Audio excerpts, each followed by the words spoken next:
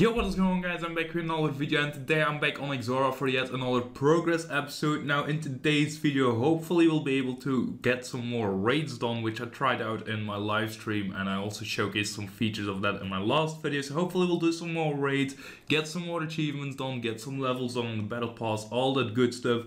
Now before we get into that, I do want to announce another giveaway in today's video. In today's video, there will be one lucky winner winning 100 store credits. All you have to do to enter the giveaway is make sure you are subscribed, make sure to turn on notifications, make sure to leave a like and comment your in-game name down below. The winner will be picked in just about 2 days. As always, he will be announced in my community Discord, in the service Discord, and on my pinned comment. Links of Discords are down below in the description, so definitely make sure you join those. So we're doing some safe cracking, and we just got ourselves a new collectional log of getting Agdel's essence from one of the safes. We also just completed ourselves another battle pass task, which was to complete 10 safe crackers or 10 safe boxes cracked in total. That got us up to level 14, so we can now go ahead and claim ourselves a true exit bow, which we already have one, so we might as well try to sell this one for some additional cash as well. So another battle pass task today is to actually go ahead and open up the blue-ray chest 4 times. So the Twilight key I got in my last episode is absolutely perfect for this, and hopefully we get ourselves something rare like Sirenic chaps on kill count or on chest 22, which is a new collection log. And there we go, we also completed the battle pass task now, which is very sick. So we just completed ourselves another battle pass task, which means we got ourselves another level, and now we can claim ourselves a true exit staff, which means we got all the true exit weapons. I don't know if this has any use for me or if I have a better mage weapon, but it's definitely nice to get at least one more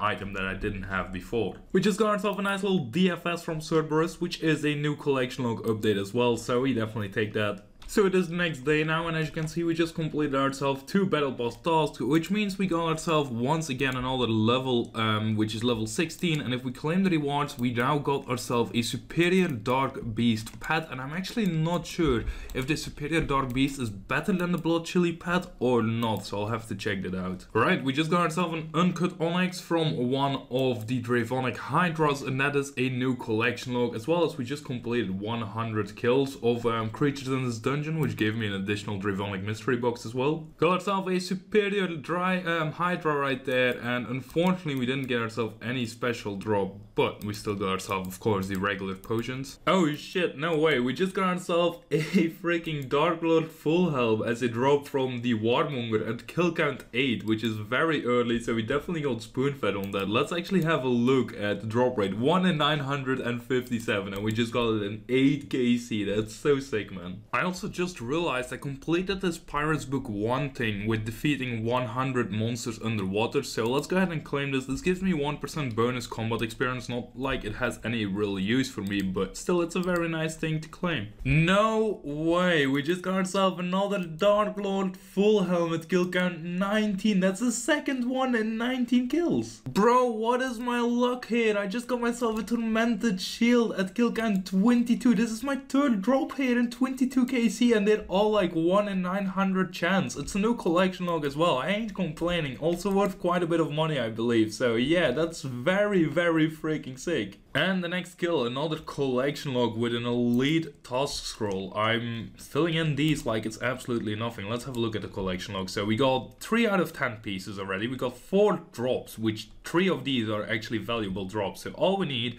is 2 more Dark Lord pieces and a pet, and I got all of the rarest and most valuable drops from here. The rest is pretty much not really that high in value, just a collection log, so yeah, very sick to see that. Right, another collection log, which was the enchanted key that has now been filled in. Also quickly, we passed 35 votes, so we can claim ourselves an additional reward for the vote streaks, which is an additional Dravonic soul cage, so that's also going to be very great once I finish those. So we now have enough boss slayer points to actually go ahead and buy what we wanted to, which is learning the ability to receive special drops, which means we can get Hanto's mystery box, a scroll of Hanto, and Hanto's polish, which is going to be very nice. Of course, this only works on boss slayer tasks, and the next thing I want to buy is, of course, learn how to encounter boss superiors.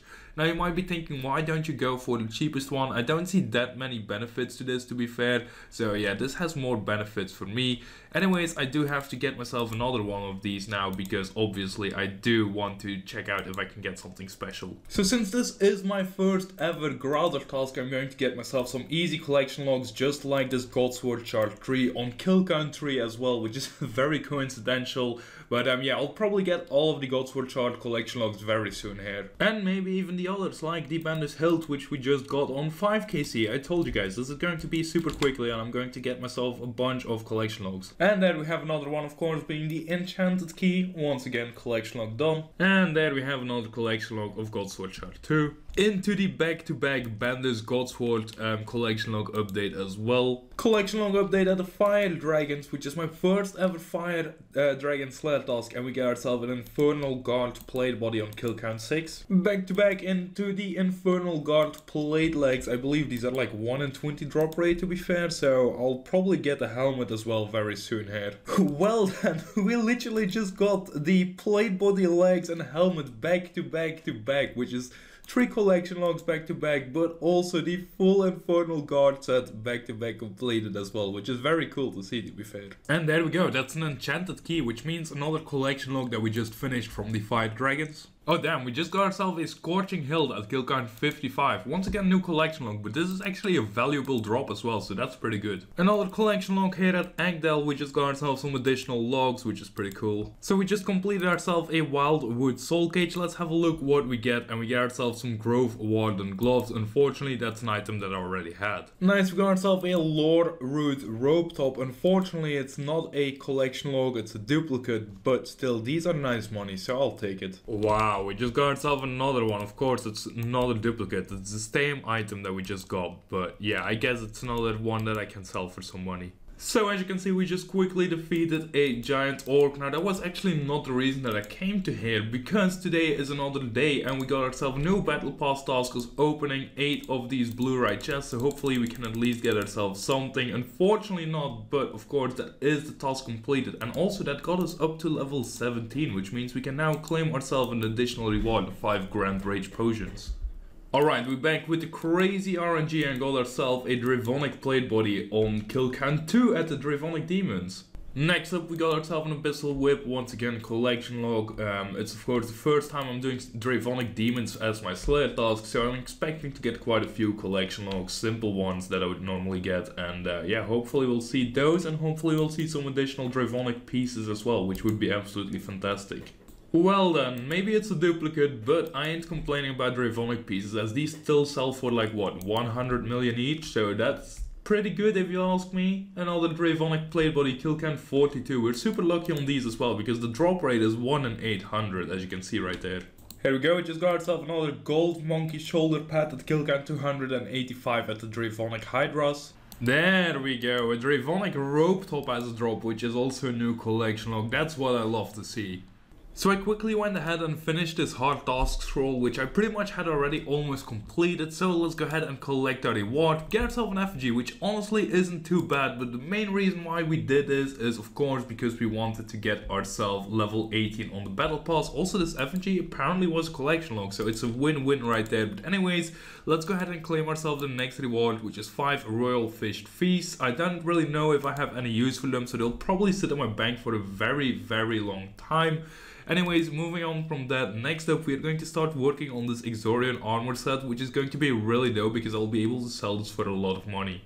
So as you can see, we are about to finish ourselves another skilling task, and with this task done, this should be the final task that we have to complete in order to get ourselves... Oh, we also completed the achievement Proficient Skiller, which is very nice. That gave us some additional achievement points and extra points. Not really that I used them for anything, but it's always nice to see also this additional Cinder Lamp. But most importantly of all, this is 75 tasks in a row, and that means that we have now completed all the requirements in order to get ourselves our first ever master task, which in this case would be to mine lava ores. I have no idea how much points I would get. I'm currently at 232 points. I don't know what to save for, but I'll definitely keep an eye open for that. You know what, actually, let me just go ahead and use this already. I don't really know what this does, but there we go, that's now unlocked.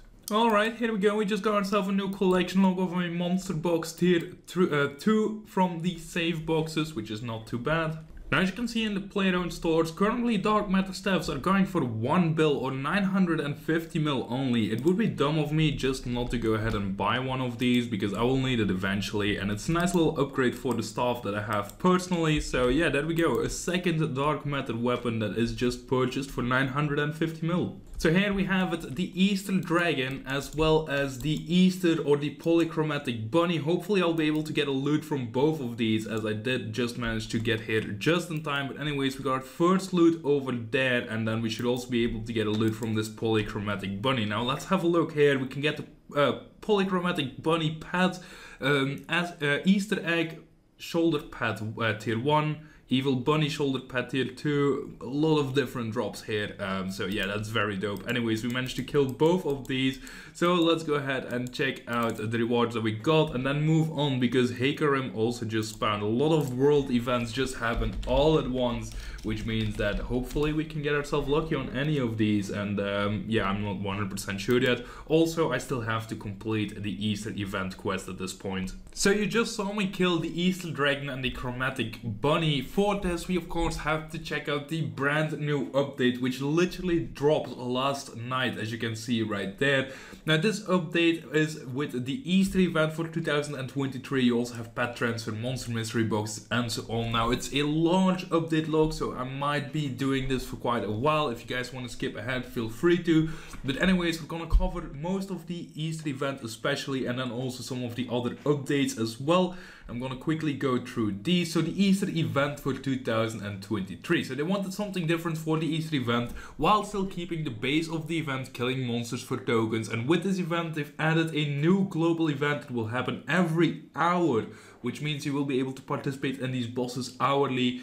Now these will provide drops and temporary character benefits as well. They also added a new event outside of the Easter event. You can now gain temporary character benefits randomly when killing any monster in the game. And lastly, there are now zone rewards for the Easter event as well, which will guarantee you a few Easter soul cages, and soul cages will always guarantee you one of the more uncommon or rare rewards from the drop table.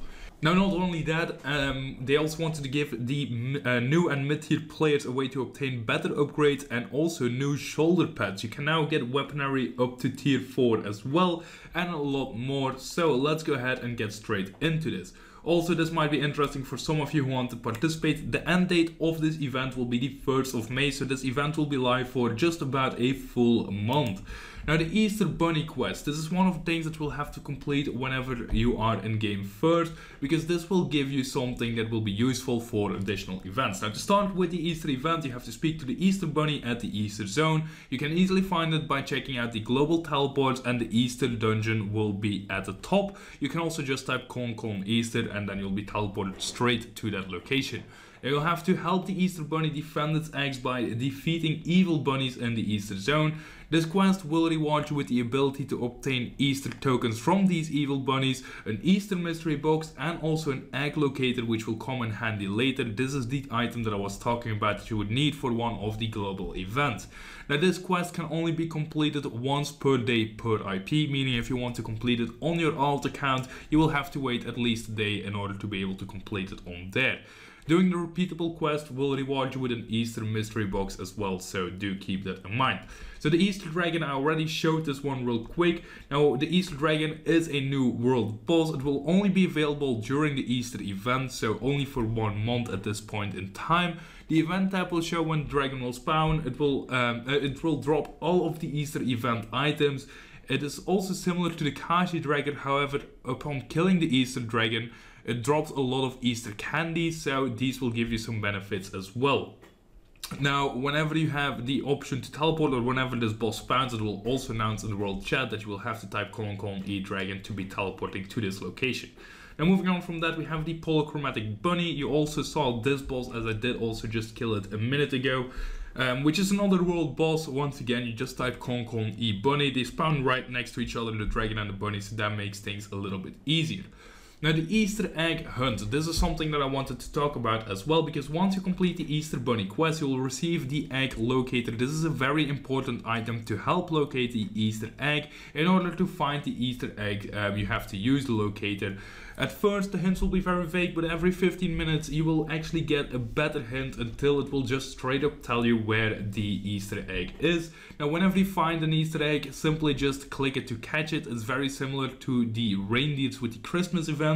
Now with this you'll be rewarded with items, coins and a 30-minute temporary character benefit which will give you a 1% increased drop rate and 25% increased experience rate. So that's always nice to see. Also these will also spawn once every hour, so you have the same spawns as the world bosses.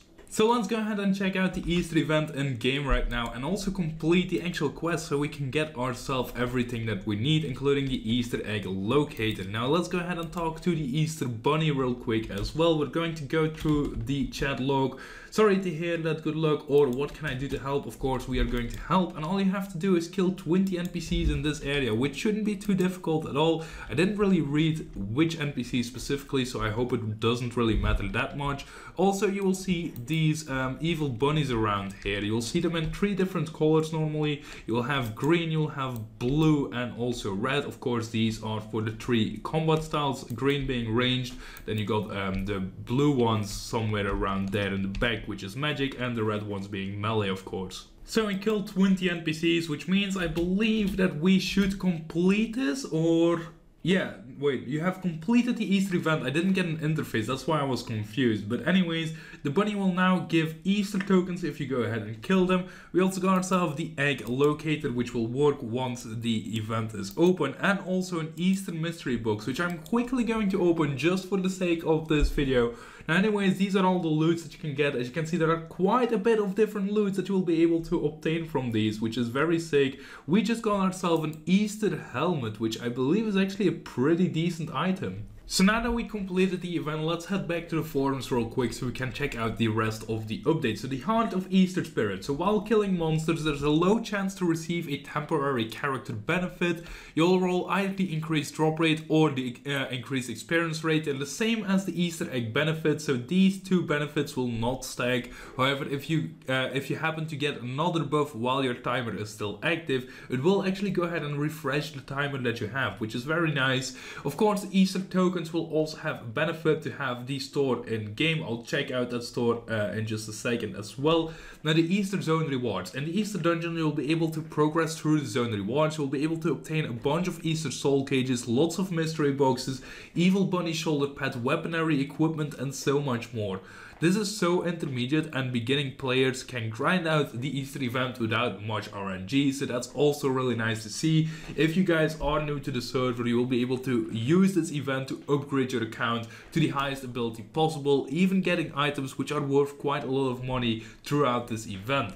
Now the Easter emblems as well are something that you'll be able to obtain. There will be 4 different Easter emblems. You'll be able to break these down with a chisel to get yourself some Easter tokens. You got the Heart of Easter, Crystallized Easter Egg, Ancient Medallion and the Palm Leaves. You also have a brand new Adventures log, which I want to complete as well in today's episode, or maybe not in today because I just saw that you need the global bosses as well, but as you can see, make sure to claim any other rewards that you may have missed from the Adventures log. They've added the new book called Bunny's Book. This will only be in the log until the event has ended. Meanwhile, you can complete the Easter tasks and receive the Easter rewards, which are fairly easy to do, and you have a total of 5 different tasks to complete for some goodies.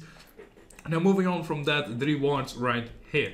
Easter consumables, not going to cover those. These are pretty much the same as you would have with any other event, so you'll get a bunch of these as drop whenever the world bosses die, and you'll be able to get a boost whenever you consume those. Then you have the Easter swords, tier 1 to 4, same with the bow and also same with the staff. Now as you can see from these gifts, they look absolutely gorgeous if you ask me. I think these weapons look one of the best items that I have actually seen in the RSPS scene so far. It's maybe just the blue and yellow, which is I think personally a very nice color combo. But anyways, you also have the evil bunny shoulder pad, which you can upgrade into a tier 2, as you can see right there. Now the only noticeable difference mainly is the drop rate, as you can see right there, and also that it will restore your health and prayer 5 seconds faster than the tier 1, which is always really nice to see. This is also a comparison to the snail shoulder pad, which is already a really good one. They have the melee, range and magic Easter set as well. Not going to cover all of these. If you guys want to read through this yourself, make sure to check out the forums, because these are a lot of cosmetics and additional items that you will be able to obtain. And this video would take over an hour if I would go over everything, but this is something I do want to check out as well. You have brand new Easter battle pads, including the Golden Dragon pad, which will have 15% chance to apply additional magic special hit. And you also have the Golden Bunny pad right here. I'm not gonna cover every detail of them, but these are really sick to see. Also really good pads to obtain if you can. And you also have the polychrome bunnies in the 3 different colors, also including of course the 3 different combat styles. And then you also have this brand new pet interface or pet transfer interface. This is something new that's added to the server as well. Not going to cover too much of this. Once again, if you want to read through it, check out the forum post for yourself. Some additional changes to mystery boxes. You also have some other changes right here, credit shop fixes and so on. So yeah, definitely make sure to read through all of this yourself. But the Easter event is looking so good right now. So let's check out the Easter Bunny store, which is right here at the home area. You can easily just go ahead and talk to it. You can ask about the Easter event, how to get tokens, and of course check out the store itself. You can buy the mystery boxes here for 10,000 tokens each. Of course, you do have some additional items, including of course the tier 1 weapons, the shoulder pad tier 1 as well. Then you got the ranged set or the melee set, the ranged set, and also the magic set as well. And moving on from that, you got the 3 evil bunny pads right here, the Easter dragon pad, the 3 chromatic or polychrome bunny pads as well. Then you got the bunny mask, the 3 bunny tails as well, which is very cool, I believe. These look really sick. They are of course fully cosmetic and don't have any additional benefit, I believe, but they are really nice to see. You also got a rubber chicken and the basket of Easters. Basket of eggs rather. Okay, I see you, collection log. We just got ourselves an Abalone Chill Potion 4 from safe cracking once again. Now also, if we go into the final place for the safe cracks, if we complete that, we should also complete a battle pass task for the day, which I will also think that will increase me 1 level on the battle pass, meaning we can claim ourselves an additional reward right before it ends, because I believe the battle pass only has like 9 days left at the point of me recording this. Anyways, let's have a look here if we can manage to crack it open. And as you can see, battle pass task now completed, meaning we can also claim ourselves an Exora full helm, which I'll sell for some additional money now. Now of course this video is already really long because I talked so much about the brand new Easter event that has been added to the game. Therefore I'm not going to open up the mystery boxes I have stacked up right now. I'm gonna keep them for the next episode. However, I do want to open up the world boss chest because this can always give a loot that's super useful for me on my progress. Anyways, let's go ahead and have a spin here and see if we can get ourselves anything out of here that's actually really interesting. And we get ourselves the most useless item ever, which is a prayer scroll that I already have unlocked, unfortunately. So that's kind of sad. But anyways, there is one more thing I want to showcase or actually test out for myself, and that is the egg locator. After that, I think I'm going to end off today's episode and move on to the next episode with the rest of the Easter event for myself. So here we go, an Easter egg has gone missing. Use your Easter egg locator to find it. Let's see here. Hint eternal and you shall survive. Let's have a look. Eternal and you shall survive. I believe that's something with eternal dungeon, maybe, if we have that, or eternal amulet. Let me have a think and let's see. So my first guess was the fire lens right here, because you need an amulet of eternal fire. I'm just following Mr. PVM because I have been looking around here for the last 2 minutes and I haven't found the egg yet, but there it actually is, and we will be the first one here. So let's go ahead and investigate. We got ourselves a Varrock's helm, but you do know how it works now. We also got ourselves the 30 minutes boost, and I actually figured it out myself because, as you can see, whenever we got into the chat, I'm thinking fire lens because it's eternal and you shall survive, which was the hint, and I got the amulet of eternal fire.